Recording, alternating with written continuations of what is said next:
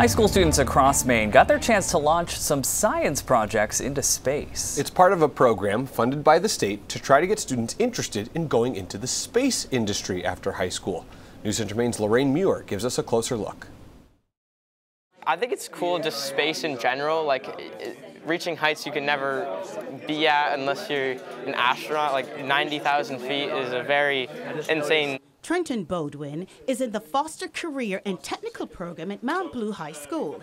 He's setting his sights on using space science to solve the world's climate crisis. Last night, his class launched the space balloons with projects inside. The goal of his is to learn more about the cause and effect of ozone layer depletion.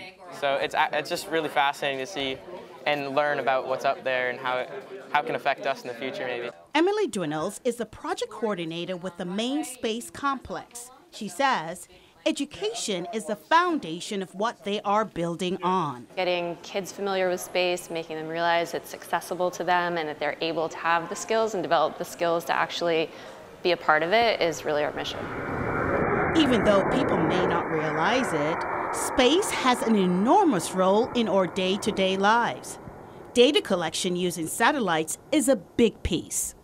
It's responsible for GPS. Apple phones now include space-related satellites to give you connectivity anywhere you are in the world. Not necessarily all astronauts, that might be the thing that many aspire to, but there are many different careers kids can pursue in space. And as for Bodwin, he's leaving his space career trajectory wide open. Mechanical engineering is very fascinating to me. Something along that line, just aerospace engineering, anything like that. It's amazing. I mean, getting kids interested in space and excited about learning about science and math, something that's, very important, both in Maine, across the nation, internationally. In Bangor, Lorraine Muir, News Center, Maine.